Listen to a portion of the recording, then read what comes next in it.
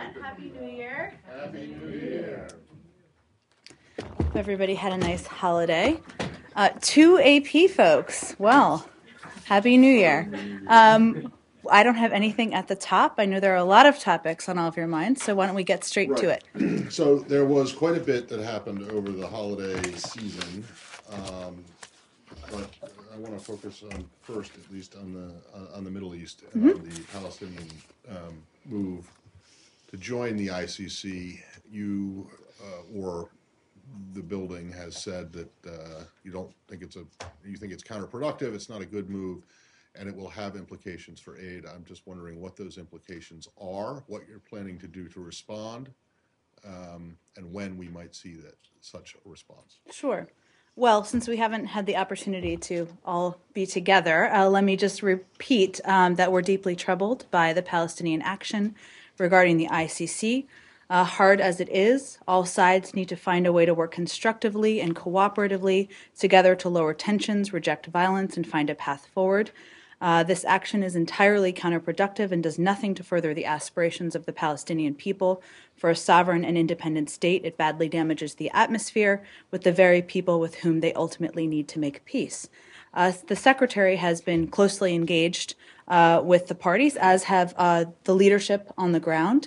And the focus right now is to continue to encourage both sides. We'll reiterate that we strongly oppose actions taken by both parties. Obviously, I talked a little bit about the ICC action, but there are others we can talk about from the other side. And to reiterate that constructive engagement and lowering tensions is the only way to move forward to a more peaceful environment. Now, as you noted, and as I think my colleague said last week, obviously there could be implications on assistance. There are a range of ways that could take place. Congress has a great deal of power in that regard, and that has been historically true. They're obviously watching closely what happens. I'm not going to get ahead of any action they may take. As you know, the Secretary of State also has a range of authorities, but I don't have anything to preview for all of you today. So it's our understanding that the law written into the 2014 appropriations law, which then has been carried over, at least the language carried over into what was called the Omnibus for fiscal 2015, says that aid to the Palestinians must be suspended, and there's no waiver for it, if they initiate or support a case against Israel at the ICC. It doesn't say anything about just the Palestinians joining it. So I'm wondering, from your answer, are you saying that short of being legally required by the law to cut off aid if the Palestinians initiate or support a case, that you might take action against the Palestinians with regard to aid simply for them joining the ICC? Well, we continually review our assistance to around the world to ensure it complies with the law. That certainly is the case as it relates to assistance to the Palestinians. I'd have to check on specifically, I think you're referring to the legal, the language in the bill. As I understand it, on waiver authority, I don't believe that applies here, which is what you also just conveyed. I don't have anything else to preview for you. The next step would be Congress deciding what step or action they may take as it relates to assistance. Are you saying that the administration would not act against the Palestinians in terms of aid unless the law absolutely required it to do so? I'm not going to. Obviously, we constantly review our actions, our assistance. Right now, our focus and the Secretary's focus is on engaging with both parties. I don't have anything else to preview for you. And on the engagement, can you just say what the money? Well, sure. Oh, I'd like to know, though, the money apparently has come up in conversations the Secretary has had with both the Palestinians and the Israelis. Can you enlighten us as to who he's spoken to and when about what's going on, or what your plans are going to be? He's been engaged with both parties, as has our team been on the ground. Really, I should say we've been engaged with both parties. He's been a part of some of those conversations, and some others have been through our ambassador and through our consul general on the ground. I don't have anything else more to preview for you or outline for the specifics. Did you have an aid question? Yeah. You said, and as you pointed out, it was previously stated by your colleague over the holidays, that the decision to join the ICC could have implications for U.S. assistance to the Palestinians.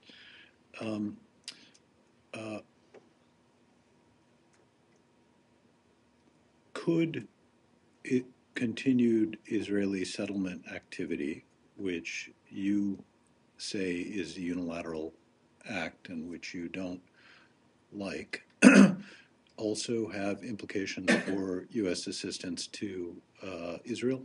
Well, these actions are actions that would be taken by Congress, so I suggest you direct your question to them. No, I mean, you were just very careful in answering Matt's questions to not take a position on whether or not you would act vis-a-vis assistance to the Palestinians only if required to do so by law, i.e. by Congress. You've clearly, in your previous answers, and you also pointed out that the Secretary of State has some authority and jurisdiction and flexibility here. Depending on the case, as you all know. Right. So, but is what you are saying is that it could have implications solely as a function of congressional action? Or could it have implications as a result of the authority that the Secretary of State himself and the administration Well, I think have? what I was referring to there is waiver authority, which when Congress takes an action, obviously there are occasions and certain laws where the Secretary can use waiver authority. I don't have anything to preview for you in terms of that. I was just giving you the broad overview of the law. So the implications or the consequences that the Palestinian action could have with regard to U.S. assistance to the Palestinians, from your point of view, solely relate to congressional requirements in that regard? I didn't state that. Obviously, I'm asking. I wasn't stating that. What I said was we constantly review our assistance. I don't have anything to preview for you in terms of that assistance. We clearly do see a benefit in the U.S. assistance that we do provide and have provided to the Palestinian Authority. It's played a valuable role in promoting stability and prosperity, not just for Palestinians, but for the region. Well, I guess the fundamental question is why, if it is not solely related to congressional action, to the legal framework within which you operate, if it is perhaps also a function of the administration's authority and policy decisions on their own, why shouldn't unilateral Israeli actions also potentially be subject to diminution in U.S. assistance? Well, why should it only be the let me Palestinian try to ones? unwind this a little bit. Overall, as you know, funding goes through Congress. They make decisions about what funding they will move forward on and not. That is the case here as well. So what I'm implying there, and you all know, is they are also watching and will make decisions accordingly. There are steps, depending on what it is, that the Secretary of State can take. But overall, the first step would be Congress. So, but I don't understand why you won't then address hard on the straightforward question, which is whether the consequences for the Palestinians or the Israelis are solely a function of what Congress does. I think I conveyed that we review it, and there are a range of steps that we can take, but there's a lot of different components and technical details here, so I'm just not going to go through every specific. But and more I'm not importantly, asking you to do that. let me finish. Yeah. More importantly, our focus right now is on engaging with both parties. I'm not going to stand here from the podium and preview or discuss internal discussions if we were having them, because there's no benefit in that. But there is a question of whether or not there's a double standard vis-a-vis the treatment of unilateral actions by either of the two parties to this dispute. But we're talking about what's legally required in a congressional bill as it relates to the Palestinian funding. And Congress can apply whatever conditions it wishes or does not wish to either side, and there are no conditions that I'm aware of imposed on the State of Israel. So I get that. What I still don't understand, though, is why you are not able to state categorically, if what you're saying is right, that all you're talking about here is congressional action, why you won't say, look, we'll do whatever the law obliges us to, but that's it. We're not looking at other things with regard to the money. Because, Arshad, I'm not going to preview or discuss internal discussions. I conveyed to you what our focus is on, and beyond that, I don't have anything further to add. One other one on this, Go ahead. if I may. Has the Secretary sought to dissuade the Palestinian Authority from undertaking all of the subsequent steps, of which I think there are two, regarding the deposit of the instrument, the document under which they sign the Rome Statute, et cetera. Is the Secretary making an effort, given how concerned you are about this, to dissuade the Palestinians from moving forward? Because as I understand it, there is at least a 60-day or so period during which they would need to make additional actions. Are you trying to forestall that, trying to prevent them from doing that? We've certainly conveyed at high levels our view on the ICC action, and obviously we'd like to prevent it from moving forward. Jen, can I just find out, when was the last time that the Secretary spoke with either the Palestinian President and or Prime Minister Netanyahu? He spoke with Prime Minister Netanyahu over the weekend. We've been engaged from our team on the ground with President Abbas. I don't have an exact day on that, but it's been recently. And just so that I want to make sure that I've understood this correctly, in the specific case of the Palestinian Authority going to the ICC, seeking to join the ICC, does the Secretary have a waiver for that or not? Matt seems to suggest he doesn't, but can he exercise a waiver to any congressional action that's taken as a result of that? Well, I think what Matt is referring to is specifically how the law is written, which I'd encourage anyone to look at, which is stating about action at the ICC. And in terms of whether a waiver would apply there, I'd have to check with our team. I don't believe it would in this case, but I'm happy to check with them and see. And on the actual specifics, at what point would any action, congressional action, kick in? Just joining, or would it have to be actual action? Well, obviously, Congress has the ability to act in many ways about assistance. Beyond that, I would point you to them and those who work on the Appropriations Committee and fund these type of programs. Okay, and I just wondered if you had any reaction to the news yesterday of Israel freezing some millions of dollars, about $127 million in tax revenues, which they've been due to transfer to the Palestinian Authority as a response to the move by the Palestinians. Well, we obviously saw the announcement yesterday. We call on both sides to avoid actions that raise tensions and make it more difficult to return to direct negotiations. Obviously, this action would qualify in that category. As we've said consistently, the path to a two-state solution with a Palestinian state living side by side in peace and security with Israel can only be achieved through direct negotiations between the two sides. And certainly this is one of the topics we've been engaging with the parties on. So you're opposed to this? You're opposed to the idea of the Israelis Well, we're opposed to any actions that raise tensions, and obviously this is one that raises tensions. Can you just elaborate a little on what the discussions between the Secretary and the Israeli Prime Minister have been about? I mean, you've spoken about a law that has congressional restrictions on funding. That's U.S. law. We're talking about a Palestinian action. So what is the discussions back and forth with the Israeli Prime Minister pertain to? Broadly speaking, Brad, I mean, the discussions are about where we go from here. And obviously, the Secretary reiterates our strong opposition to actions that both parties have taken, the desire to see a reduction in tensions. Beyond that, I'm just not going to outline their private conversations more specifically. Are you talking to the Israelis about possible U.S. consequences for the Palestinians? I'm not going to outline it more specifically than what I've just done. They speak on a frequent basis. I don't quite understand. Well, more frequently sometimes than others. True.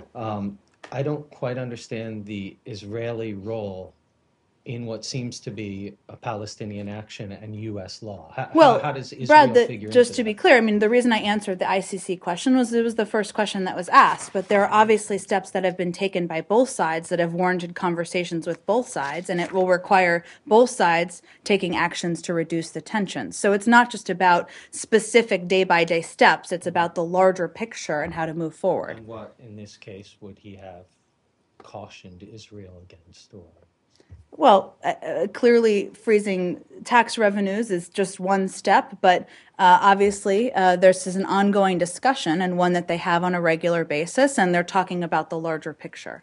So are you asking the Israelis to unfreeze the tax revenues now? We're certainly conveying, Saeed, that this is a step that is one that raises tensions, as others do, and I'll leave it at that. Okay, now tell me on the money. You know, if once Congress On tax revenues or on the aid. Okay. Once Congress decide to cut off aid, how is that? Does that affect whatever in the pipeline now? How is it work out? Well, I'm not going to address a hypothetical. Obviously, that decision hasn't been made. As I mentioned, with waiver authority, I don't believe it applies in this case, but I'm happy to discuss with our legal team and see if we can get you a more specific Let me answer. just quickly follow up a couple of things. Now, on the principle of the ICC, why not allow both, the Palestinians and the Israelis to go to the ICC to file, criminal charges against their own, whoever they accuse? Because we think the most productive path forward, Saeed, would be direct negotiations to address the issues that have been, challenging for decades. But in your opinion, allow me, indulge me if I may. In your opinion, these negotiations that have been conducted over a period of 21, 22 years and so on, they really have not, fruit, so to speak. Shouldn't there be another alternative, such as the United Nations, to which you are a party and to which you have advocated many issues through the Security Council and through the United Nations, similar issues? We've Why been in pretty this very clear that case- unilateral action, in our view, is not the right why- path forward. Why is the Palestinian action through the United Nations is a unilateral action? In fact, it is an international action, isn't it? We've been very consistent in this, in our position on this site. I don't think I need to Let me just repeat it. There's a follow lot up going on in the world. Go ahead. With a couple of issues. Okay. Also, there was, I know that Jeff addressed it last week on Mm-hmm. the attack by settlers on the consulate. Have you issued a statement on that? Was there a statement issued by the State Department? We've provided a comment to many people who have asked. I'm happy to repeat it if you'd like me to. Are you likely to issue a statement on that? I think we often respond to reporter inquiries. If you'd like, I can do that from here now, Do you Saeed. know if there's anything more to say about that? There isn't anything new to add, no. So the investigation is on, do you know if there was, We're still working with Israeli authorities on do you their know if the investigation. video had been, the statement or what Jeff said last week said that you were offering to provide the Israeli authorities with videotape of the incident. Presumably that was taken by U.S. officials who were in this convoy. Is that correct? And do you know if that's actually been turned over? I to don't the have any Israelis? update on that. I'm happy to check and see if there's any update on it. And then just what? Let's just finish this two- and then we can go. Just very briefly. So on the tax money, Mm-hmm. why shouldn't Israel withhold tax money if the Palestinians take a step to, bring war crimes charges against them at the ICC? Well, I think what we're trying to avoid here, Matt, is a back and forth tit for tat, and we're trying to focus It's a little the late. direction in a more positive direction. It's a So little, it's a little late for that. If the Palestinians follow through with their threat to go ahead and file these charges, would you still call for the Israelis to release this money? I think I made clear that we view any actions that increase tensions as being unproductive, and that is the case on both sides. There's a question of which is the spark that leads to the other side. I can't You're speak saying- to what the spark is. Obviously, there have been actions by both sides in the past couple of months that may not be cause and effect, but still are And unproductive. then the last thing you said, as it regards the U.S. aid to the Palestinians, you said that it played a big role in providing stability and prosperity for not only the Palestinians but for the region. And I'm just wondering if you can really, how stable and prosperous is the West Bank and Gaza, and how stable and prosperous is the whole region? It seems to me not prosperous and not stable at all. Well, Matt, obviously that's one of the reasons why we've been providing assistance, to try to provide additional stability. But clearly we've seen a benefit of that, and that was the point I was making. You've seen a benefit in the region from aid to the Palestinians. Matt, I think the point is this is one of the most tumultuous places in the Right. world. We all know that. So throwing This money is a at it, though, hasn't necessarily made it more stable or prosperous. Well, you can't right? disprove a negative. So if we hadn't provided assistance, I'd like to see the AP analysis and see what that would mean. Go ahead. That Israel is within its right to withhold that money, considering that's really I Palestinian think I've money. addressed this, Saeed. Do we have any more on the Israel? Go ahead, Pam. Yes. Broadly speaking, the unilateral action by the Palestinians, first with the UN resolution, now the ICC bid, seems to indicate a higher level of Palestinian frustration. What is the United States doing? What steps is the U.S. taking to perhaps rethink its policy on engagement with Israel's and the Palestinians because of these increased tensions. Well, when you say rethink our policy of engagement, can you spell that out a little bit more? What do you mean by Is the that? U.S. considering any new strategies to move the process forward? Well, I think our view is that, as I mentioned in the beginning, that engagement with the parties is something that needs to continue. They need to make the choices themselves about what steps they're going to take, but reducing tensions, taking steps to de-escalate continues to be the only path forward. Obviously, we're not at a point now where we are having a discussion about a peace process, but we continue to believe that that's the only way to address these issues over the long term. Do you still consider it feasible that you could have some sort of a track going on in terms of negotiations between Palestinians and Israelis between now and the election? Is the United States in a position to actually get something like this going? Well, Saeed, as I've said many times in response to similar questions you've asked, it's obviously up to the parties. We certainly understand there's an election going on in Israel. We don't have any prediction of the future, but what we're talking about is the long term and how to resolve the issues over the long term. On this or a new topic? I want to change topic. Sure, go ahead. Just a quick one. Can you give us your response to Afghan President Ashraf Ghani's comment to 60 Minutes that was aired yesterday that President Obama might wish to re-examine his deadlines for the withdrawal of U.S. troops from that country? Well, I would also note that in his interview, President Ghani also said that, quote, deadlines focus the mind. Obviously, as the president has noted on a number of occasions, we remain committed to our Afghan allies, even as we draw down our troop presence in a responsible way. As you all know, in May, he outlined the post-2014 U.S. military presence and the two narrow missions on which our forces would focus to train, advise, and assist the Afghan National Security Forces as part of the NATO Resolute Support Mission. We'll continue to work closely with the NATO and Afghan government as we ensure that the Afghan forces have the capabilities and training necessary to preserve the gains we've made over the last 13 years. Clearly, we, of course, saw the comments. We'll continue to engage with the parties, but beyond that, I don't have anything to preview for you. Is the president open to re-examining his stated policy from May 27th of last year? I would point you to the White House on that, Arshad. One other one. In that speech, he explicitly said that there would be about 9,800 U.S. troops in Afghanistan by the end of 2014. And as we all know, it's in fact about 10% higher because of the failure of Europeans to come up with their troops. Does that not suggest a certain flexibility in the president's views on this? I mean, he's been willing to go up once. Well, I wouldn't lead that to make a prediction of the future, just with any policy. As you know, because you covered this closely, that was a delay in drawing down existing troops, and it was a temporary measure given a range of factors, including the delay of the BSA signing and a range of steps. And clearly, when the secretary was at NATO and at the Afghan conference, that discussion with our partners about how to backfill that was a big part of it. So I think that reflected a need to address the situation at the time and the fact that there was a gap because of a range of factors. Beyond that, I don't have any other predictions on the president's actions. What I'm trying to figure out is whether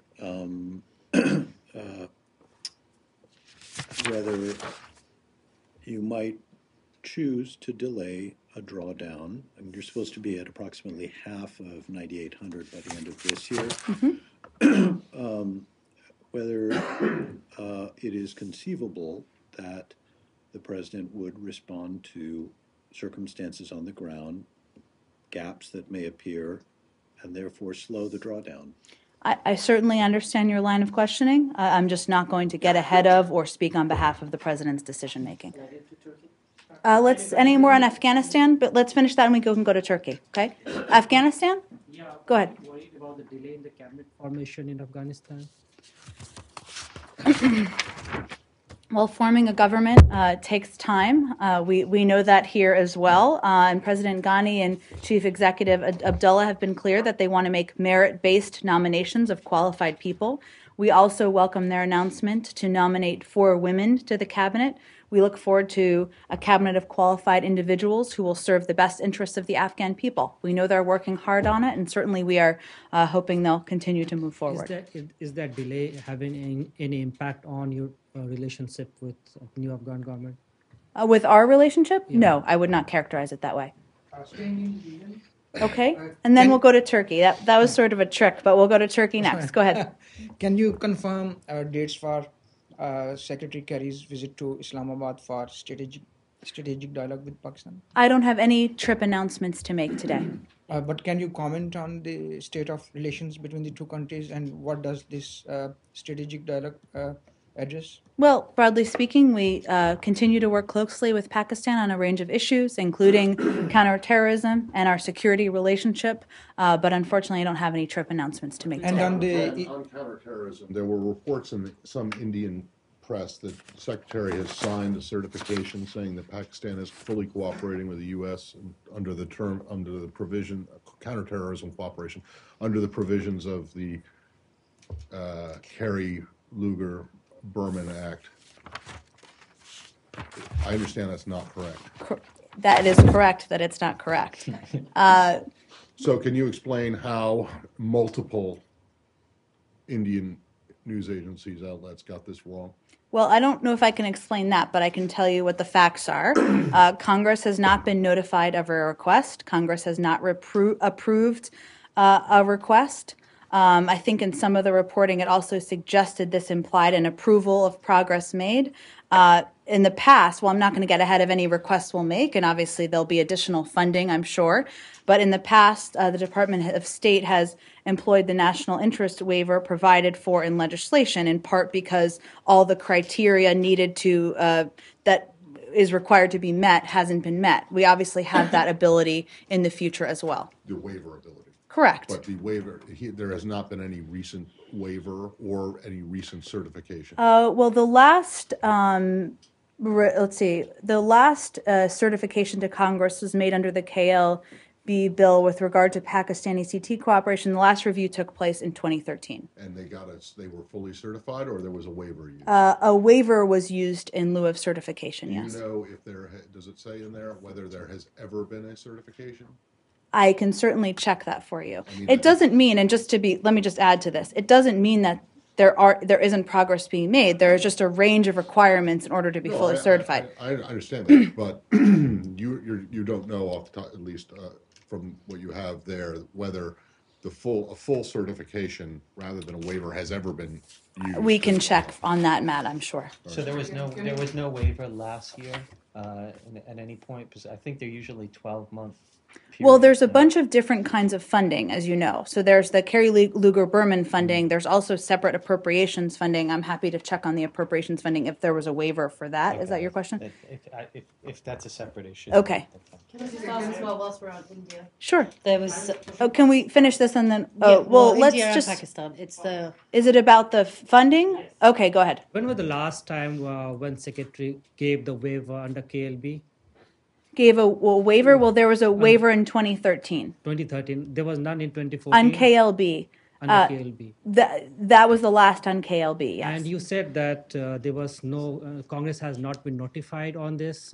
They has not been notified of a request for funding, and obviously they haven't approved funding, as some of the reports suggested. So on December 30th, there was a press statement issued by the Pakistan Ministry of Finance Affairs after the finance minister met the U.S. ambassador to Pakistan, in which the ambassador is quoted as saying that the State Department has notified the Congress about releasing $532 million of U.S. aid to Pakistan under KLB. Can you just clarify on that part? Congress hasn't been notified of a new amount of funding, and they haven't approved funding. So other than that, I don't have any other clarification. So what about that amount of $532 million? Has that been released to Pakistan in this week? There hasn't been a new amount of funding notified to Congress, so no. So when was the last time Pakistan was disbursed with the funds under KLB? Under KLB? Well, the last review took place in 2013. So after that, no fund has been released to There are Pakistan? different kinds of funding, as But you I'm know. talking about the Under KLB. KLB, Yes, my yes. understanding is 2013. We can check and see if there's anything since then. I have one question. Okay, In the region, sure. there has been a flare-up in tensions between Pakistan and India, and today the reports say that 4 Pakistani civilians were killed in Sialkot sector in the Indian firing. Are you concerned that this kind of tension can divert Pakistani attention from its counterterrorism actions on Afghan border?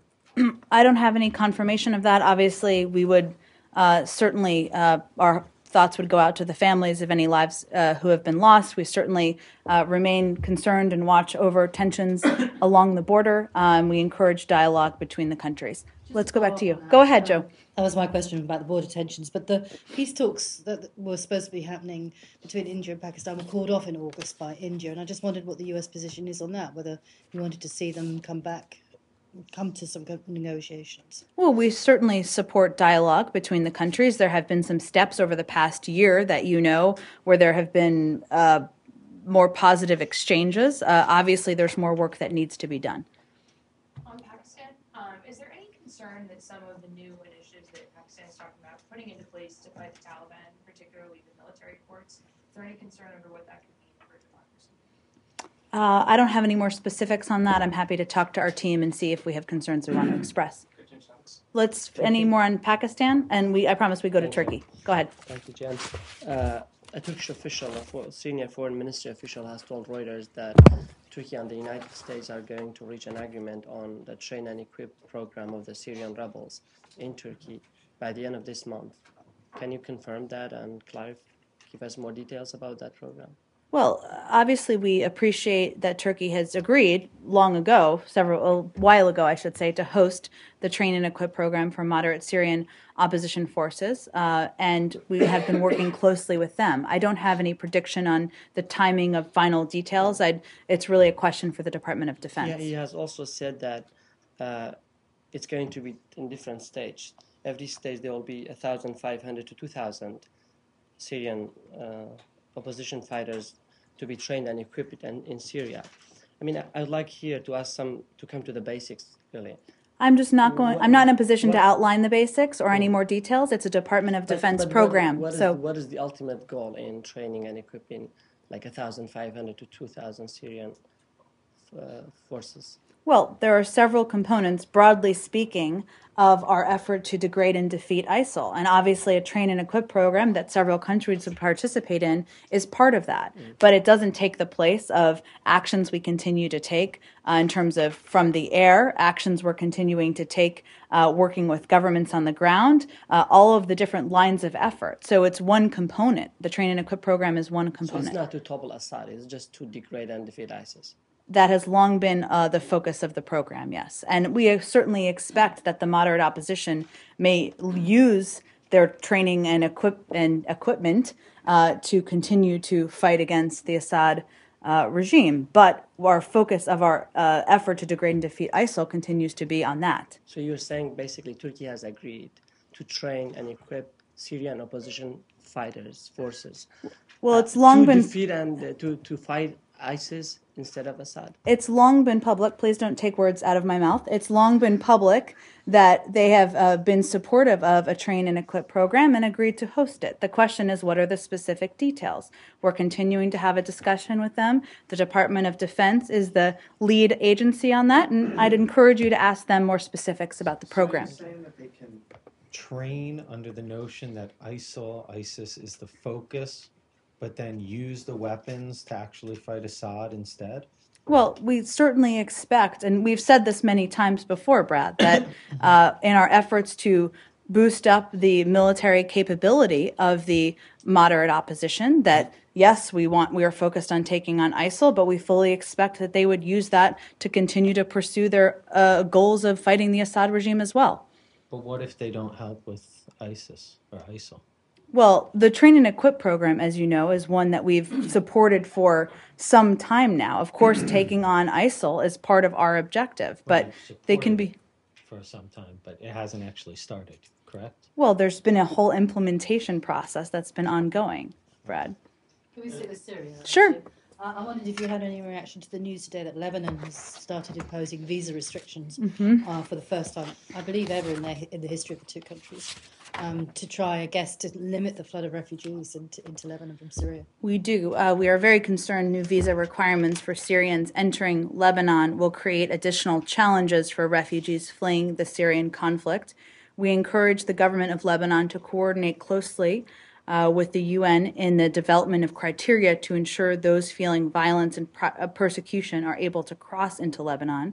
We will continue to strongly encourage the governments of the region to provide refuge and for refuge for asylum seekers in accordance with international principles. We remain very grateful to the governments of the people of Lebanon, Turkey, Jordan, and Iraq for hosting more than 3 million refugees from Syria in total, and we recognize this is a tremendous challenge for their economies and public services. Is there any additional aid? I know that the United States has been the prime donor of aid to the refugees, but is there any additional aid or any way that you can help? I mean, what about taking some of these refugees into the United States? I mean, obviously they wouldn't come here initially; they'd have to go into another country first. But well, so the United States, as you know, has contributed more than $3 billion in humanitarian assistance, including a great deal to many of the neighboring countries. There was an announcement, I think, over the last week about the United States and refugees. We've received referrals of more than 10,000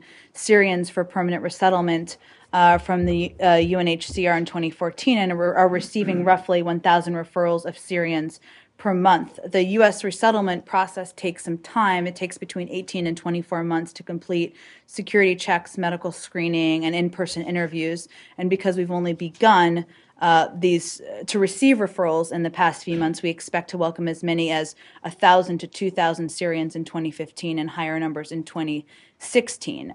We have overall, the United States has resettled nearly 70,000 refugees over the last fiscal year, more refugees than the rest of the world combined. I don't think it's as simple as that, as you know, because there are millions of refugees. And so it certainly is a challenge that many of the countries in the region are bearing the burden of. We continue, as I noted, to resettle more refugees than most of the world, and we will continue to do that. We have just started receiving referrals of Syrians. And have you been in touch? Has anyone from this building or anyone on the ground been in touch with the Lebanese government to voice your concerns about this program, the visa restrictions? I'm certain we've been in touch on the ground. As you know, this has been a growing burden on Lebanon for some time now, and so it's been an ongoing discussion. The Secretary certainly discussed it with them when he was there last year, and certainly our ambassador on the ground has. I can check and see if there have been any recent discussions over the past couple of days. These concerns, the program really has only started today, but so you've already voiced concerns to the Lebanese government about this, have you? Or I will check and see if there's more specifics on that, sure. I think that's the question Joe just asked. It may be hard to hear, but she just asked the same question. Any more on Lebanon? Okay. Go ahead, Elliot. Thanks. A couple on Japan, quick ones. I was wondering if you saw Prime Minister Abe's opening press conference where he said that Japan would be issuing a statement on the 70th anniversary of World War II expressing remorse for Japan's actions. I was wondering if you had a response. We did see Prime Minister Abe's remarks. As you know, and we've stated many times from here, our view is that the apologies extended by previous Prime Minister Murayama and former Chief Cabinet Secretary Kono marked important chapters in Japan's efforts to improve relations with its neighbors. As we've indicated many times, we encourage Japan to continue to work with its neighbors to resolve concerns over history in an amicable way through dialogue. Will you be encouraging the Japanese to include specific language in the statement that reconciles historical differences with its neighbors? Well, I think, as I mentioned, there's been a statement that's been issued already. Beyond that, I don't have anything to preview for you. Well, the statement is going to be made later this year. I was wondering. I understand. I mean, there's been a statement previously issued. Sure. Beyond that, I don't have anything to convey. I can check and see if there's more to add. Thanks. Gambia? Mm-hmm. Do you have any reaction to the charges against two men who tried to attempt a coup against the Gambian government, and also the fact that in the criminal complaint, Gambia is considered a friendly nation when they have one of the worst human rights records in Africa? Well, the Department of Justice issued an extensive press release with a great number of details, so I would certainly point you to that, as well as any questions you have about the language in there. Of course, with any country, including the Gambia, we have when we have concerns about human rights issues, we express them. But in terms of the phrasing in their press release, I'd point you to them. So have you had recent conversations with the Gambian government about their human rights record? Well, I can check and see if there's more specifics to offer for you. I can assure you that as it relates to any concerns we have about human rights issues, we raise them, and that's true here as well. On Iraq? On Iraq? Yeah. The Kurdish officials are engaged in an effort to gain international recognition for the massacre of the Yazidis by ISIS as genocide. I know President Obama used the word genocide in his first address to authorize military action on Mount Sinjar. Does the United States believe that what ISIS ended up doing on that mountain or in Sinjar town in general constitute genocide? Well, I would point you to what the president's already said. I don't have any new definitions for you. Obviously, what happened there was horrific. It was barbaric. We took very quick action to help address the situation. I'm not going to put new labels on it today. But wouldn't recognizing the slaughter as genocide boost U.S. efforts to degrade and defeat ISIS? I think the actions we took at the time, including military action, coordinating the world, significant humanitarian action, spoke to our concerns and how strongly we felt about it. One more question, The KRG has also appointed Bayan Sami Abdulrahman, a woman from Sinjar actually, as its representative in Washington. She arrived here yesterday. Do you have anything to say on that decision by the KRG, a woman from Sinjar to be in Washington? Well, we certainly support women in prominent positions as a government. I don't think I have more specifics. Are you asking if there, or do you have another specific question? The decision? I don't have any more details for you. Okay. Let's go ahead to the middle. New topic, please. Cuba? Sure. Under the administration's deal to normalize relations with the Castro regime, 53 Cuban political prisoners are set to be released. Do we know who they are and where they are now?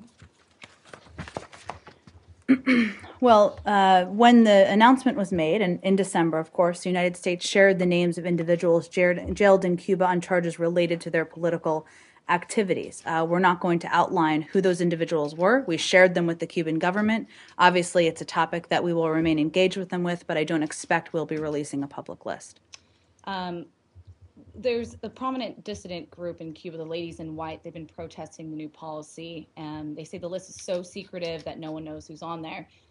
Is there a lack of transparency? Well, we know who's on there, and the Cuban government knows who's on there, and we've given a specific number. Obviously, there are a range of steps that both sides will need to continue to work together to take over the coming weeks.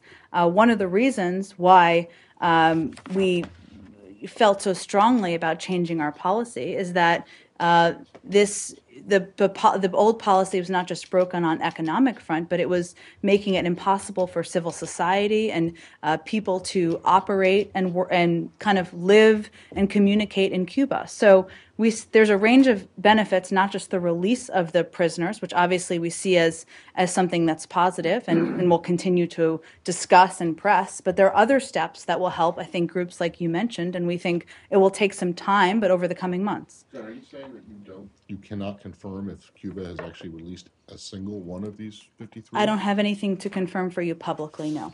Well, hold on a second. Is it, what's happening? Are they out? Are they not out? Have some of them gotten out and others are, we're not asking for, I'm not asking for names. It'd be nice to have them, but where are they? I don't have any more updates to provide for you, Matt. So you don't know, or you cannot tell us. It's not that I don't know. I don't have any updates to provide for you.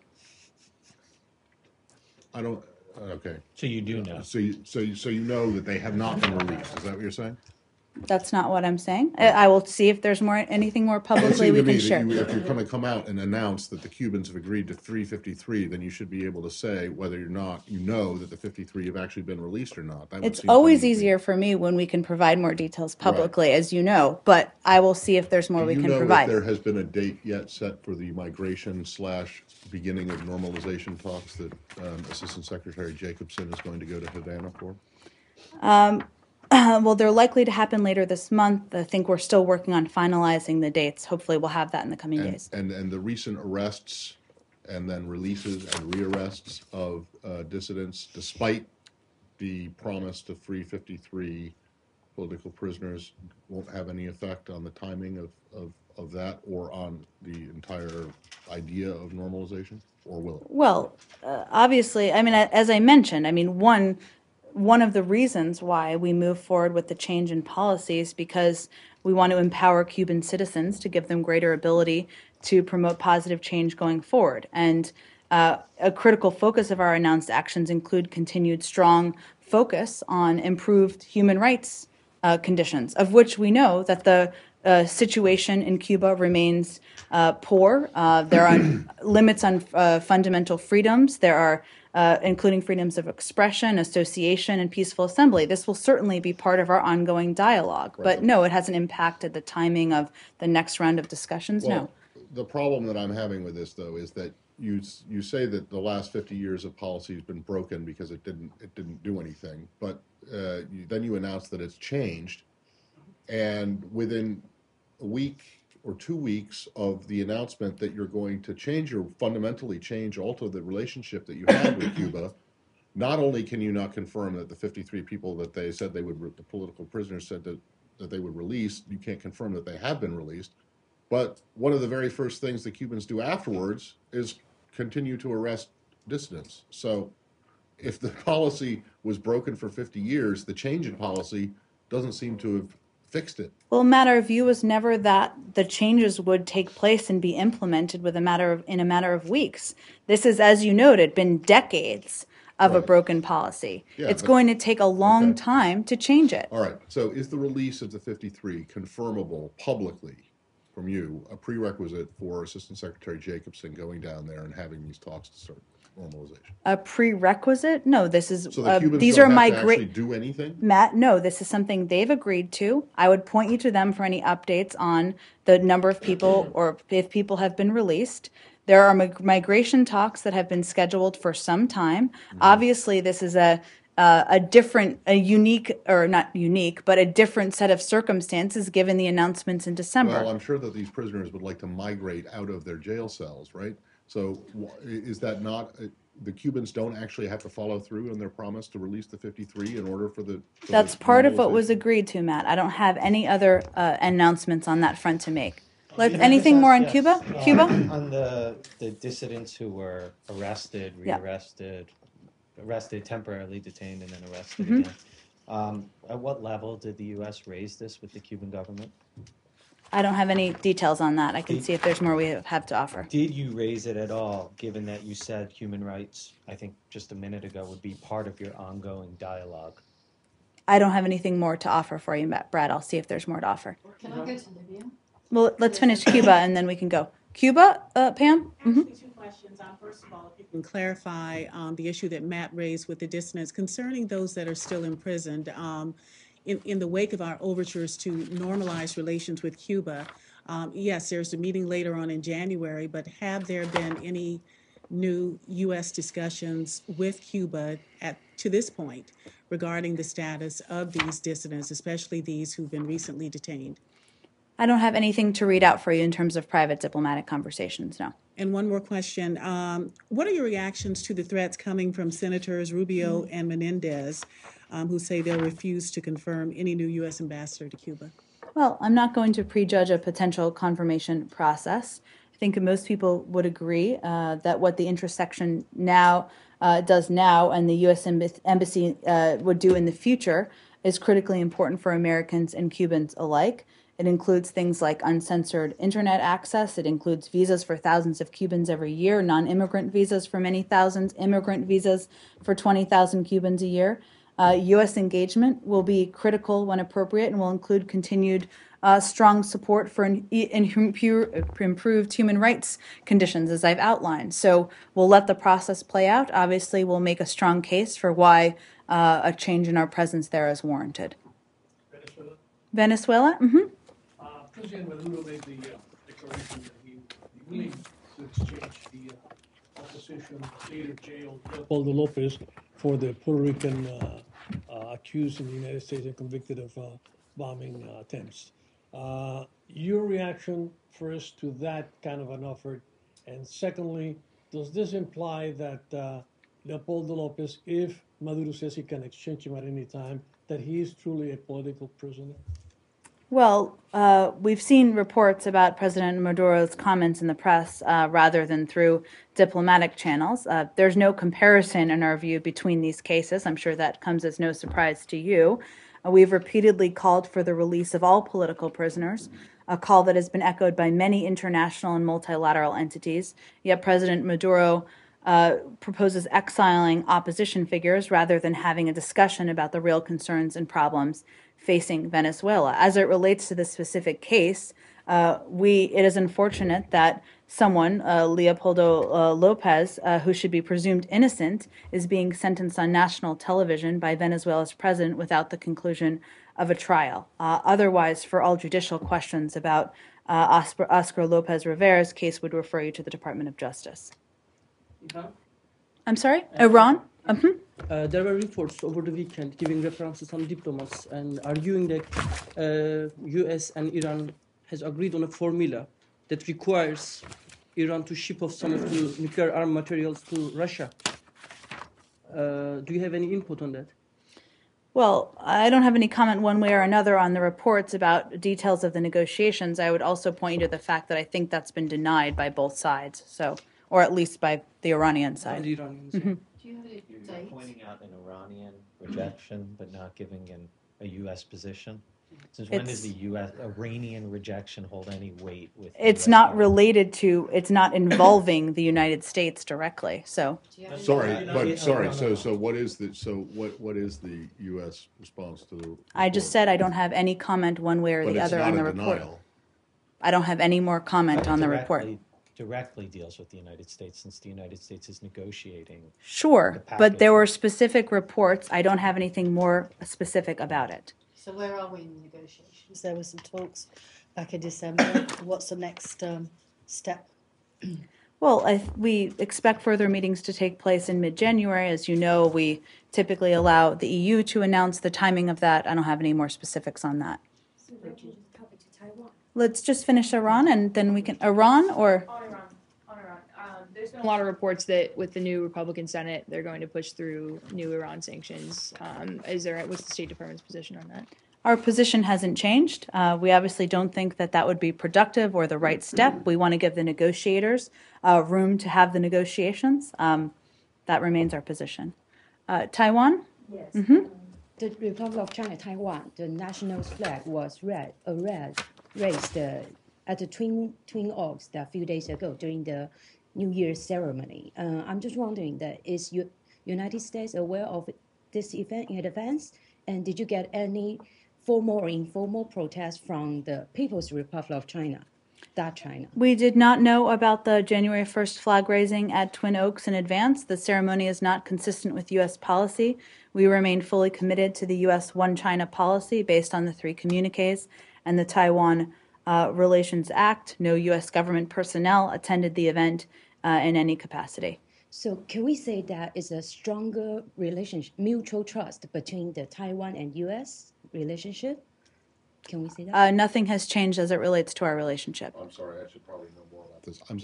You are objecting to a private ceremony at which some people raised the Taiwanese flag? We just said the ceremony is not consistent with our policy. That's it. So what? I mean... She asked what our position was on it. I don't get why you're... I mean, if I raise the flag of, Narnia over my house, that's going to be... We may talk about you, but I don't know if I'll have a U.S. government comment on it. Is the U.S. government involved in any way, shape, or form in this? No, we were not. We didn't attend. We didn't know about it. That's our specific comment. Raise the Taiwan flag in the United States? Is that what you're saying? Sorry, I don't know much about... Yeah. But did you get any formal or informal protest from China? I don't have anything more. I'd point you to the Chinese on that. Libya? On Libya? Okay, Libya, go ahead. Go ahead. Go on. Okay, well, I wanted to ask about the peace talks that was due to start today. You're under the guidance of the UN, and they've had to be cancelled. So postponed again. I just wondered if you had a position on that. And yeah. Well, the UN announced, as you mentioned today, that efforts are continuing to restart the peace talks that were originally scheduled for December 9th. At this point, we don't know when the talks will be scheduled. We have long expressed our strong support for the UN-led dialogue. We think it's the appropriate format for these discussions to take place, and we believe the situation in Libya can only be resolved through political and not military means. So we certainly continue to support the UN's efforts, including their efforts to restart the talks. Did you see one of the governments is calling for arms to try and resolve the situation and push back the militias? Well, our view continues to be that we believe that dialogue and not military means a political solution is the right way forward. Libya? Any more on Libya? Libya? Go ahead. Why don't you go on? My question is Turkey? About, yes. Okay. My question is about December 17 corruption operation in Turkey. After the operation, Parliamentary Commission established to look into claims of graft, and today this commission voted not to refer former cabinet ministers to a top court for trial. Commission has 40 members and 9 of them from AKP, and all AKP members voted no. And do you have any comment on this? I think this sounds like an internal matter for Turkey, so I don't have a specific comment. Speaking of internal comments, or comments about internal workings of other countries, I've got 2 here for you. Okay. One is the It's quite a setup. In Egypt, this bathhouse case is going on. This seems to me it's an internal Egyptian matter, is it not?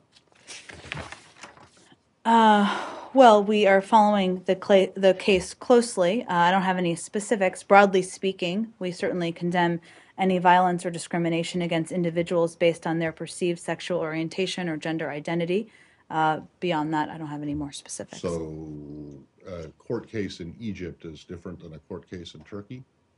Well, I don't have any more specifics on his. I think it was very detailed about the findings of a court case. Got It's you. different from reports of discrimination. Fair enough. So on Egypt, have you raised this with the Egyptians? I can check on CMAT.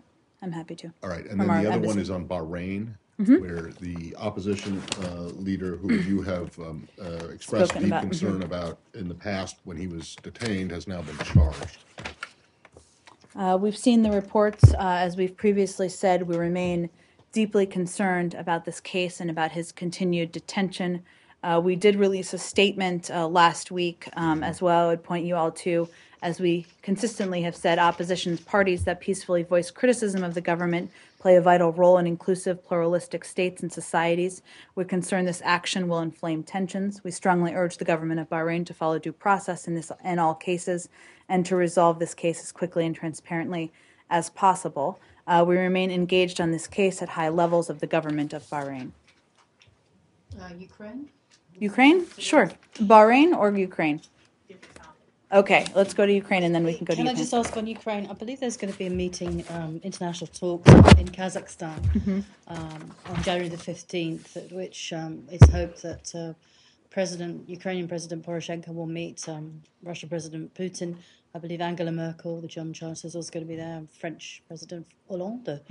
Is there any US involvement in this at all? Or is this or will you have at least an observer, or is it purely a European-led initiative? There are no plans for U.S. participation in talks proposed for January 15th that you referenced. Our view is certainly that any opportunity to take further steps forward to fulfill for Russia and the separatists to fulfill their Minsk commitments and ultimately move closer toward a peaceful resolution of the conflict in eastern Ukraine is positive, but we will see what happens in the discussions. So President Hollande is saying that he believes that if there's progress made at these talks, that the sanctions should be lifted. Obviously, there's been a certain amount of pain within Europe because of the sanctions that have been imposed by the Europeans and the United States. Does this concur with the American view on the next steps in sanctions? Well, as you noted, President Hollande said that sanctions would be lifted if, quote, progress is made toward a lasting peace. This has been our position, as well as the position of our European and other partners from the very beginning. If Russia and the separatists implement the commitments each party made in Minsk, we'll be in a position to begin a rollback of some of the sanctions. But there can be no rollback until there is tangible progress on the ground. As always, we appreciate the cooperation of our European partners in implementing the sanctions, and we expect we'll continue to work lockstep with them moving forward. What does that look like, tangible progress? I know you've outlined various things, but well, what there would you are like to see very as a first specific step? steps that are in the Minsk agreement, as you know. I mean, we can provide those to all of you. You're pulling back troops. There's a range of steps that are included in there, and I don't want to forget some and mention others. So tangible progress on those steps is what we're referring to. It's not just simply words, it's actions. Okay, and then we'll go to Pam. Go ahead. The Taiwan's ex-president, President Chen, has been released from the prison on the medical parole. Do you see the report? Any comment on it? I had seen that. I believe I have something on that for you, but why don't we send it to you right after the briefing? I'm sorry, I must have left it on my desk. Go ahead, Pam. In recent days, there's been an increase in ceasefire violations, cross-border shootings between Nagorno-Karabakh and Azerbaijan. First of all, what is the State Department's reaction? And secondly, does the U.S. plan any type of response beyond calling for both sides to exercise restraint? Well, we are troubled by reports of ceasefire violations as well as casualties in recent days. These incidents do not correspond to the Armenian and Azerbaijani presidents' commitments to reach a peaceful resolution to the Nagorno-Karabakh conflict. As an OSCE Minsk Group co-chair country, we do continue to urge, as you noted or previewed, both sides at the highest levels to engage in negotiations that could lead to a peace agreement and adopt measures to reduce the likelihood of such events along the line of contact and along the border. That continues to be our focus. Turkey? Mm-hmm. Over the weekend, Turkey authorized the building of the first church in Republic's history. And the church will be financed partly by government funds. And as far as I see, State Department's International Religious Freedom reports have been criticizing Turkey's blockage on buildings of new church so far. So do you welcome this authorization? I'd have to look more specifically into the building of the church, so I'm happy to talk to our team about that. Can I just ask very briefly on North Korea? Mm-hmm. Over the past couple of weeks, the government or the FBI, different agencies, blamed the North Koreans for the Sony hack. It's become, even as alternative theories or have been raised, some of them semi-compelling, at least to lay people, the administration has stayed firm in its allegation that North Korea was behind the attack. And then on, when was it, Friday, we saw the Treasury sanctions. Mm-hmm. Is that it, or is that just step one? And my second question on this is, are you still as convinced as you were, and by you, I mean this building, the State Department, that the FBI is correct in its assessment that North Korea was behind it? So let me take the second one first, just because it's a little shorter. As the FBI made clear, we remain confident that the North Korean government is responsible for this destructive attack. As my colleague noted last week, but it's worth reiterating because some of you weren't here celebrating New Year's Eve with us. There's a certain amount of evidence that the FBI made public. There's a certain amount they did not, that we're not going to. But they remain confident. We remain confident in their findings. In terms of whether this is the only thing, one, I would say the executive order itself, which the president signed, and obviously there was a limited number of announcements on 3 entities and 10 individuals, is a broad and powerful tool, one that we intend to continue using as appropriate, especially given the FBI's ongoing investigation. I would also note that the new executive order is the first aspect of our response, so there are ongoing discussions about other options. So there will be more, or there may be more. Sure, right. I obviously am not going to preview it, but that certainly is our expectation. And I know you guys are loath to answer these kinds of questions, but I'm going to have to ask it again. Okay. Is there any practical impact that the latest designations have on these 10 entities and 3 individuals? And specifically for these on the 3 individuals, Have they ever traveled to the United States before? Have they ever sought to travel to the United States before? Is this not the equivalent of saying, go to your room, except that your room is North Korea and every other country on the planet except for the United States? Okay. Well, the focus of, I can give a broad answer. You're right. We're not going to get into specifics. Some of it is best directed to Treasury. Our focus here was targeting individuals and entities that would have the most profound impact on the North Korean government, given the series of actions. This is, again, one step, one announcement in a broadly defined executive order, and one step in what could be additional steps. Beyond that, I don't have anything more on the individuals. But okay, well, you say that it's designed to impact or have the most profound impact on the government. The most profound in this case is what? I mean, it doesn't seem to be profound at all. It seems to be the opposite of profound, because it doesn't seem to have any practical impact, as these companies never did business in the United States, and these people never traveled here or even evinced an interest in wanting to travel here. Isn't that correct? Matt, there are a range of steps. I could point you to the Treasury Department. They put out a fact sheet. I would point you to them on more specifics on the impact. All right. Thanks, everyone.